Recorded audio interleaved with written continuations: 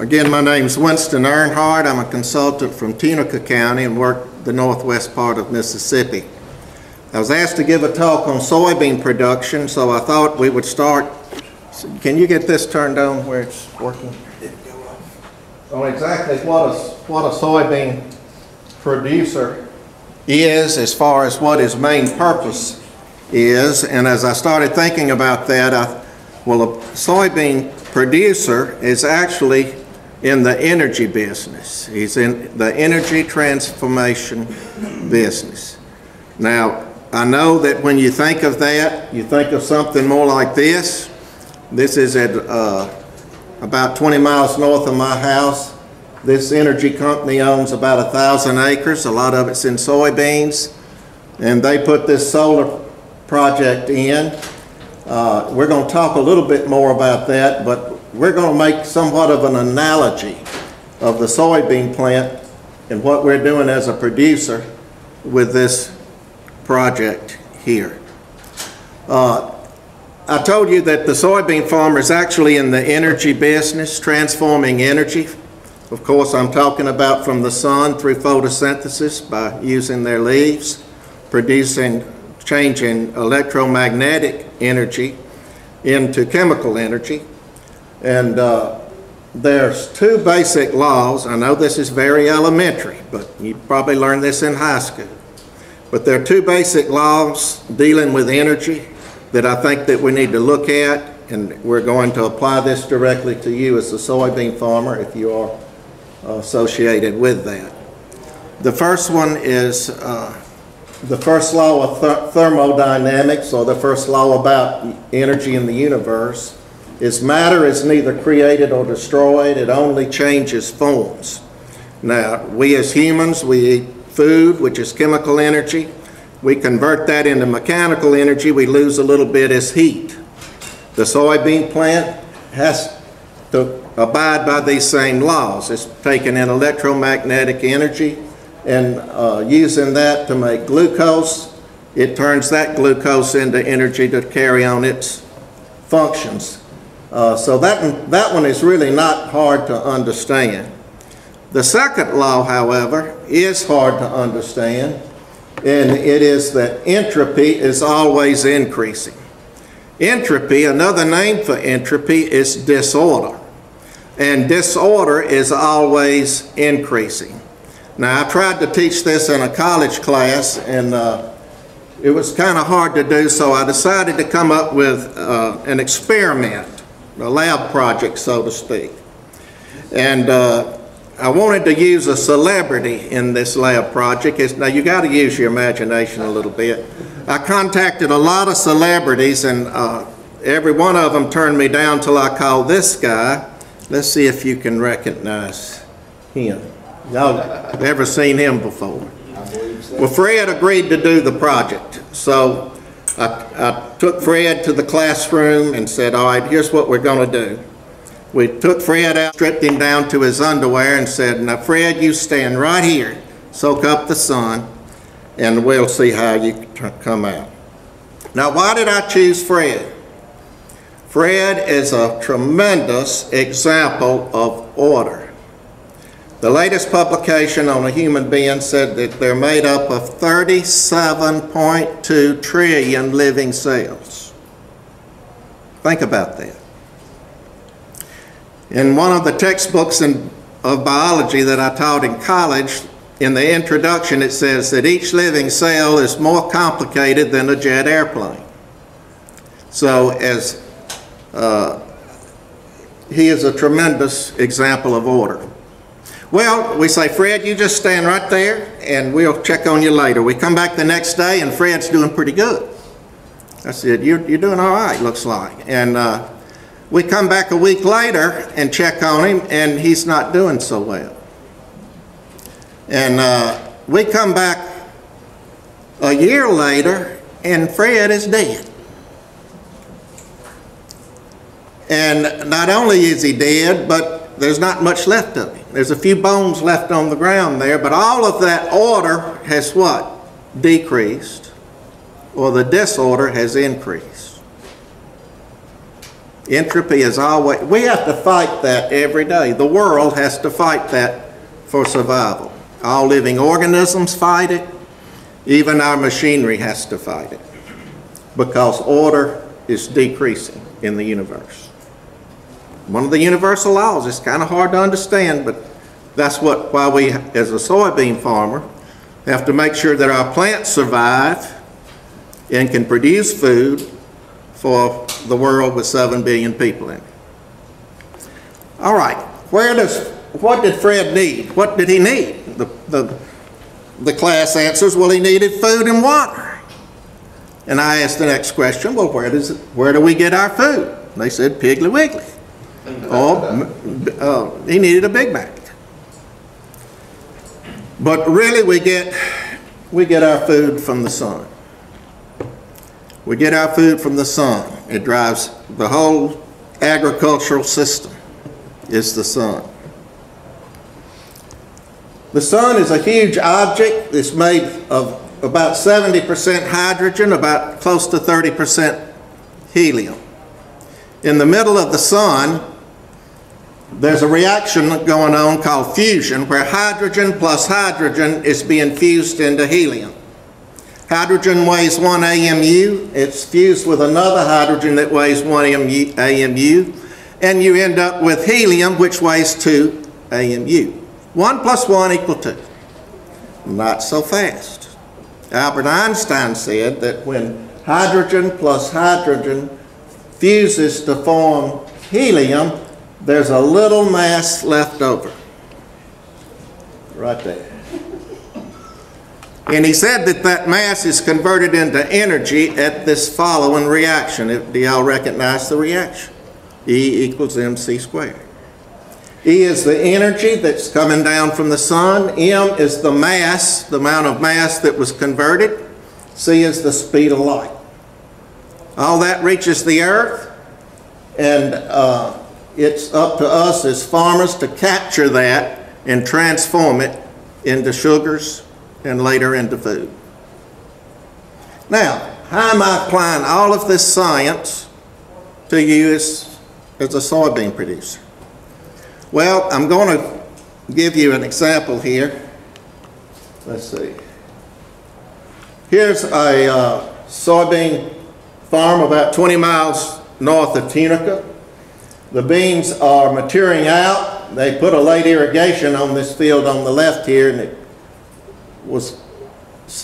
might have needed it, might have not.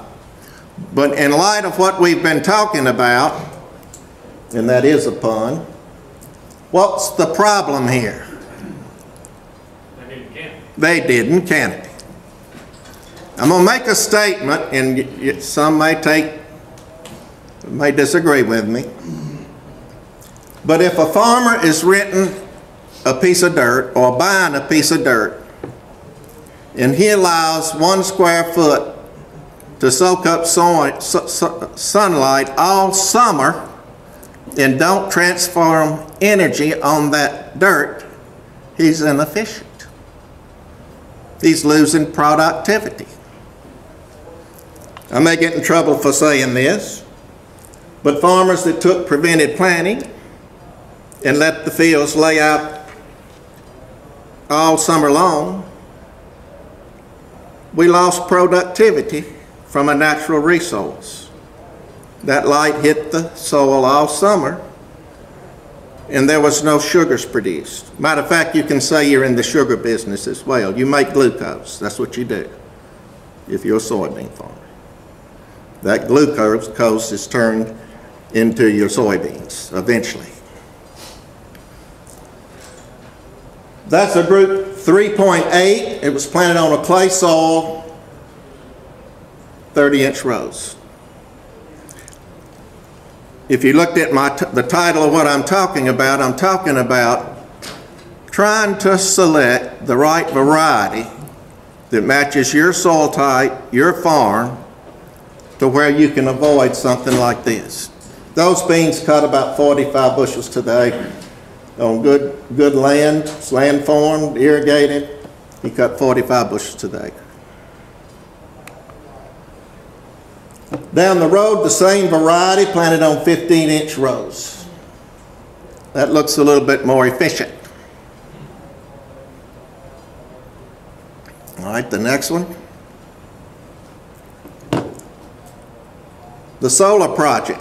He had 1,000 acres to build his project on, and he squished them all up on that one little acreage. Do you see much wasted sunlight there? Is there much sun hitting the soil? They understood the first and second laws of thermodynamics. The same farm that we showed you earlier on 30-inch rows, different, this was a little better cotton land, 4632s, planted on 30-inch rows. They cut right at 80 bushels to the acre.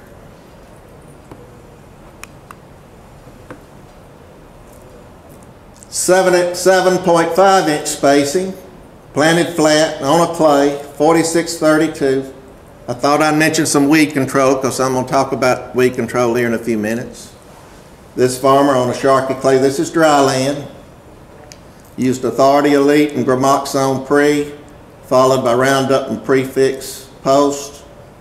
Had successful weed control. He averaged about 60. Dry land. One of my farmers liked the twin row planted on a 38-inch. It's very close in results to a 30-inch. But it's on a row and you could water down them. It was successful, had good canopy. A successful planting type, 38 with twin rows. This had boundary and as the pre-mergers. What did it make? About 65. About 65 to the acre. Liberty Link. I think we'll see a lot more Liberty Link next year with the PPO resistance. I'm going to show you. They've had to improve the genetics in Liberty Link. I think they're getting very close there with Roundup Ready. Matter of fact, when you look at the Mississippi trials, even though they're not side by sides, you take the mean of the Mississippi Liberty Links Group 4, they're 8 bushels better than the mean of the Roundup Ready Group 4. I'm just saying, if they're that sorry, how did that happen? And I'm going to show you some yield drag on Roundup Ready here in a minute. And I apologize for if any Monsanto people are here. We've made a lot of good crops with Roundup Ready, and a lot of people still can, but it's, we're indebted a lot to that science. Liberty Link, this was on 7.5-inch spacing, flat. The yield monitor showed this cutting 65 up on the cotton land. He got down in the Sharkey clay and it turned to 45. But good canopy. I put this in here because this farmer here is successful growing soybeans and irrigating them. They're on a 60-inch bed. I call that a watermelon row. He does that so he won't have to run water down so many furrows. And it does wick across when he's watering. But that was actually a 4632. I didn't get the yield on that, but I just wanted to show you that that's a good row pattern for making an early canopy. Now, I like an early canopy. It may not always out yield the one with the more open canopy, but you're shading out earlier, shading out weeds, conserving moisture because you're in the shade. Another item is temperature of the soil. It protects that soil from getting so hot if you shade out early. So it just makes sense to me. This next farmer is a zero grade farmer. He's planting his beans on 30-inch rows. This is an Armour 51R50. He was having trouble flooding these fields, irrigating them. He was doing more harm than he was good. He was damaging the soybeans. And I will tell you what he did. I'm going to show you here what he did. I'm not saying go do this. This is what he did, and I'm going to just tell you the results of it. He went in the middle of those 40-acre fields and put a little 3/10 foot rise in the middle, a ridge across the 40-acre field. And it slants off 600 foot one way and 600 feet the other. He runs poly pipe down to that ridge and across and waters them down the road just like they were on 1/10 then. A 1/10 grade. And that way he's watering down the row and not, you don't have that huge flood out there on those clay soils and have all of the anaerobic effects of overflooding. It's been successful for him. Now in the rice, of course, this is not drawn to scale at all, but I drew it just to show you, to look at it, it looks still flat. But it'll be shallow in the middle and a little deeper on the ends. We don't have any levees in the rice field. It works fine. Works fine. All right, that's about it on the varieties and row spacing and maybe over teaching how important it is to capture light. But the next section, you might get something from it. I've been in business and consulting for 44 years, and I farmed for about 30 years. And I've listed some of the more common mistakes farmers make. And some of these now, you're saying, well, that's so elementary, how could they make that mistake? You'd be surprised how smart some of my farmers are, and they make this mistake, some of these mistakes. The very first one, and I've already heard another consultant address this issue about 2 hours ago. Planting in the weeds. My father told me don't ever plant in the weeds. And you'll say, well, who would want to do that intentionally? I'll tell you how they do it. They plant in the weeds and say, well, I'm going to get my burn down out tomorrow. Then they procrastinate and it's another day. And then they procrastinate and it's 2 more. They go out there and the rice is already up, or whatever the crop is, it's already up in the weeds. And then they go to me as a consultant and they say, now clean it up. Clean it up. And that is really one of the worst, I'm going to call it a sin, that a farmer can do. It's one of the worst things that can happen to you, and I can clean it up, but it really hurts the pocketbook. Now that's not the only way. And this rice consultant that was talking earlier kind of stole this next statement that I was going to tell you. I love a Kelly diamond and what it does. It is called a harrow.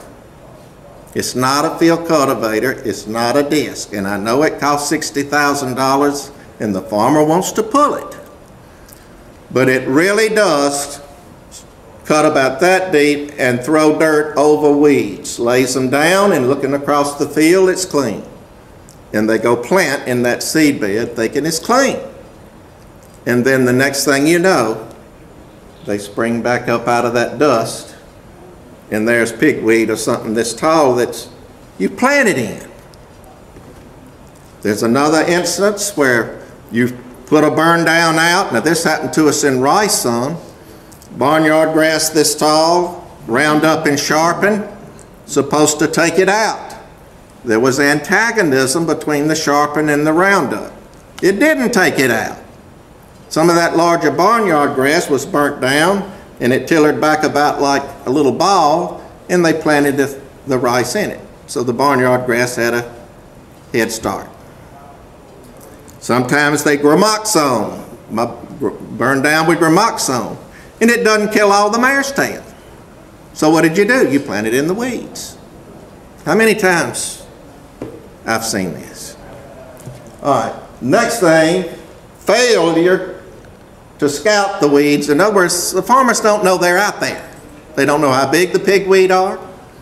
We've been saying that if it's, let me go back. A 2-inch pigweed is about it on reflex. And on Liberty, about a 4-inch pigweed is about it for killing it dead. And if they get bigger than that, you just lose them. You wouldn't lose them in a Liberty situation. You can defoliate them the rest of the year and make a crop with Liberty. But in a Roundup Ready system, you've lost. This next one, misinterpret correlation data. Y'all don't know what I'm talking about there. I'll tell you what I'm talking about. These scientists know, you might know. Correlation means you notice something, you observe something, two things happening at the same time. And it's a great tool to direct your scientific endeavors. But I'm going to give you an example. An example of this in marketing is, well, if you we added my product to this well-known product and we made 70 bushels. Don't you want to buy my product? I'm recommending this product. There was no cause research, cause and effect research. It's observed to make a claim based just on correlation. Now, I'm going to give you an example that a professor gave me in trying to teach this. There's 100% correlation between people who use toilet paper and people that have anal cancer. Did the toilet paper cause the anal cancer? 100% correlation now. What did that tell you? Don't use toilet paper. No. The interpretation, the claims that could be made just because there may be a correlation. A woman has two sons. One likes rice Chex, one likes Cheerios. The guy that ate the rice Chex grew 6 foot tall. The one that ate the Cheerios happened to grow 4 foot tall. Did the Cheerios stunt his growth? You need to eat rice Chex. It's correlation, two things happening. And I promise you, it's not just farmers that fall for this. It's the whole public sector. I've got a son that works for Caesars Entertainment, marketing, way up in the company. I was talking to him about this, and he says, we use that all the time in marketing. And there could be misleading some people. All right, let's go further. Failure to maintain fertility, a lot's been said about that. Randy Dowdy that talked about his 100 bushel soybeans. He spent about 80% of the time talking about fertility and maybe 10 or 20% of the time talking about other ways to get 100 bushel soybeans. Fertility, fertility, fertility. This one, if anybody studies yield maps, they'll find where their swags are. It's the largest contributor to lack of limiting yield is swags. And we have the same ones every year, and they hurt yield every year. Now we're getting a lot more land formed up our way, and I'm glad to see that. Timeliness, again. Timeliness. I don't know how to teach it. I beg, plead. What do you do, Tucker? Some have it, some don't. But it's important, and it's one of the bigger mistakes people make. Well, my time is up. I hope I didn't bore you too much with the fundamental science, but I got a little outdone when the Tennessee was playing, and I'm not knocking Tennessee or their quarterback, but they made a huge deal about Josh Dobbs being an aerospace engineer. Well, my hat's off to him. But that's what, a rocket engine? A 2,000-acre soybean farmer is the steward of over 300 trillion plant cells if he's growing soybeans per acre. Each one of those cells more complicated than a jet airplane. And he's got to manage that. Can you imagine managing 370 trillion jet airplanes? This complication in nature is also makes a great case for someone to say, well, when I think of a jet airplane, I think of a designer. How do you look at nature and how complicated the cells, living cells are, and don't think of a designer? Anything you want to add? Any questions? All right, Dr. Golden.